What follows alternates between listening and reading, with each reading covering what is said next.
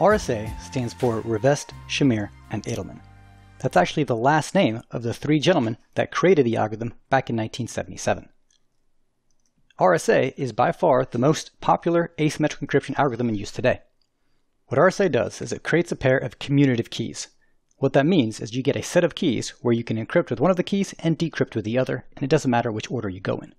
Everything we had discussed in a prior lesson of this module with Pam and Jim and what they can do with their private and public keys is an example of what RSA can do. Now, the reason I bring this up is because there are other asymmetric encryption algorithms. For instance, Diffie-Hellman and the digital signature algorithm. Those work slightly different. Those don't create a commutative set of keys. That's only RSA. Now, we'll unpack Diffie-Hellman and digital signature algorithm later on in this course. In this lesson, we're going to be focusing on the RSA algorithm. This slide, and the last slide of this particular lesson, is all you really need to know about RSA. What we are about to do next is going to go into the math of the RSA algorithm. The purpose of this is to prove the commutative property of asymmetric encryption. At no time will you ever have to manually redo the math to make sure a particular server did it correctly. The only purpose of showing you the math is to prove this behavior. If you're anything like me, you were probably told at one point that asymmetric encryption allows you to encrypt with the public key and decrypt with the private key and so on. But it didn't actually click for me until I saw the math. So that's why I want to bring you through the math as well. If math is not something you're interested in, by all means, go ahead and skip forward to the last slide in this lecture where we discuss the security of RSA. For the rest of us, we are going to look at an example of the RSA algorithm. Now, before we look at an example of the RSA math, we have to review a few math terms. There's 4 words we have to define before we can look at RSA. Starting with the word factor. A factor is simply any numbers you multiply to get the original number. For example, these are the factors of 12. I can multiply 1 and 12 to get 12, or 2 and 6 to get 12, or 3 and 4 to get 12. Hence, any one of these is a factor of 12. Keep in mind, the numbers don't have to be said in their pair. For example, I can say 2 and 3 are factors of 12. I don't necessarily have to pair 3 and 4 together or 2 and 6 together. Any numbers you can multiply to get the original number is a factor. Here is another example. Here are the factors of 7. You'll notice 7 only has 2 factors, 1 and itself. Every number will always be divisible by 1 and itself. But when a number is only divisible by 1 and itself, you get what's known as a prime number. 7 is a prime number. You'll notice that 7 only has 2 factors, 1 and itself. That's what makes it prime. Here are examples of other prime numbers. Any of these numbers only have 2 factors, 1 and themselves. Another way of defining a prime number is simply any number that's only divisible by 1 in itself. These two definitions are pretty much the exact same thing. The next math term we want to discuss is what's known as a semi-prime number. A semi-prime number is a number whose factors are prime. For example, 21 is a semi-prime number, and the factors of 21 are 1, 3, 7, and 21. Now, every number is always divisible by 1 and itself, so we can ignore those. The only remaining factors of 21 are 3 and 7, and you'll notice those are both prime numbers. That's what makes 21 a semi-prime number. Here's a hint. Anytime you multiply 2 prime numbers, the result is always semi-prime. So I can multiply 3 and 7 to get 21, and 21 is semi-prime. I could have also multiplied 5 and 11 to get 55, and 55 is a semi-prime number. So anytime you multiply 2 prime numbers, you get a semi-prime number. Finally, the last term we have to review is modulo, and that sounds more complicated than it is. All modulo is simply remainder division. For example, if I gave you the problem 13 mod 5, what I'm asking you is to tell me what's left over after you divide 13 by 5. Well, 5 can go into 13 twice evenly, that'll get you up to 10, and you have 3 left over between 10 and 13. Another example, if I were to give you 21 mod 5, I'm asking you what's left over if you divide 21 by 5. Well, 5 can go into 21 4 times evenly, that'll get you to 20, and you have 1 left over. And a final example, if I were to ask you 25 mod 5, I'm asking you what's left over if I divide 25 by 5. Well, since 5 can go into 25 evenly, there's 0 left over. If you understand these 4 terms, you are now ready to actually see the math behind the RSA algorithm. there are two steps to the RSA algorithm. The first step is generating keys. The second step is actually using them for encryption and decryption. So here we're going to focus on the first step, generating keys. The first thing you have to do is select two prime numbers. We're going to call these numbers P and Q, and for the sake of this example, our prime numbers are going to be 7 and 19. The next thing you have to do is then multiply them together. You're going to multiply P times Q. So we'll do this together, and that gives us 7 times 19, which gives us 133. We're going to call this value n. Now, given what we just discussed, can you identify what type of number 133 is? Hopefully you're able to put together that 133 is a semi-prime number, because the result of 133 came from multiplying two prime numbers. Next, we're going to calculate the totient.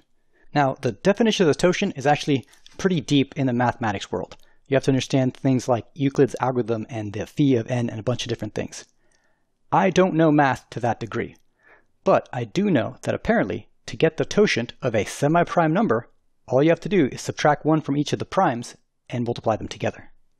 And this I can do pretty easily. So for us, our two prime numbers were 7 and 19, which means I'd be multiplying 7 minus 1, which is 6, times 19 minus 1, which is 18, and that'll get me 108. We're going to call this value t. Now that I have my prime numbers, my n number, the product, and my totient, I can now calculate a public key. The public key must match 3 conditions. The first, the public key has to be a prime number. The second is that it has to be less than the totient, that's 108. And finally, it cannot be a factor of the totient. So let's run through the example using the number 3. Well, 3 is a prime number, so it satisfies the first requirement. 3 is less than 108, so it satisfies the second requirement. But let's see if 3 is a factor of the totient. Well, one way of calculating factors is by taking the number and finding the modulus when divided by 3. If you get a 0, this tells you 3 is indeed a factor of the totient, which means we cannot use 3 as a public key value. There are many values that we could use, however. For example, 5. 5 is prime. 5 is less than the totient, and if we did the exact same math, 108 mod 5, you'll see that there is a remainder, meaning 5 is not a factor of the totient. So 5 would totally be acceptable for this example. Now for the sake of my slides, we're going to go ahead and use the public key value of 29.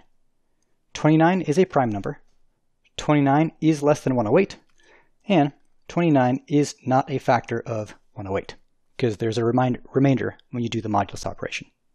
So our public key value, which we're going to call E, is going to be 29. And now that we have a public key, we can do the last step, which is to select a private key. Now the private key must only match one condition, but it's a slightly more involved condition.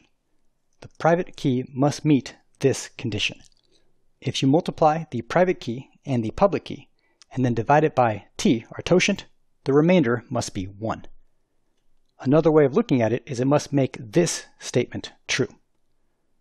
Now, for the sake of these slides, we're going to use the private key value of 41, but let's go ahead and punch it through this formula to see if it meets that condition. I'm going to take my private key, which is 41, and I'm going to multiply it by my public key, which is 29, and then I'm going to figure out the remainder when divided by the totient, which is 108. If I hit enter, you'll notice the result is 1, which means the private key value of 41 does indeed match this condition. So now that we have public and private keys, let's actually use them for encryption and decryption. For encryption with RSA, what I'm going to do is take the message that I want to encrypt and raise it to our public key value. Then I'm going to figure out the remainder when divided by n. That's going to get me the ciphertext. To decrypt, I'm going to take that ciphertext and raise it to the private key value, and then figure out the remainder when divided by n. And if RSA works the way it said it does, that should get me the same message that I started with. So let's go ahead and test it. We're going to use a message value of 60. 60 is going to be our starting message. And we're going to simply step through these formulas to prove how RSA works. So let's start by encrypting with a public key and then seeing if we can decrypt with a correlating private key. So to encrypt with the public key, I'm going to take my message, which is 60, and I'm going to raise it to 29, which is my public key.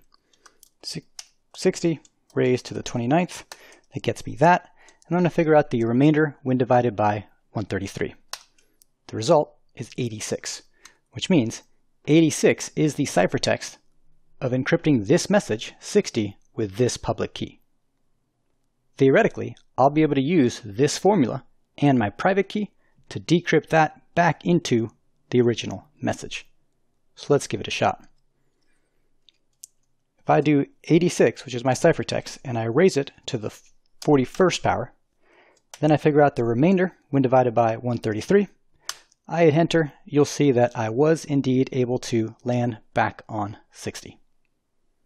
So this proves that RSA works the way it said it does. I was able to encrypt the message of 60 with the public key and decrypt the resulting ciphertext with the private key.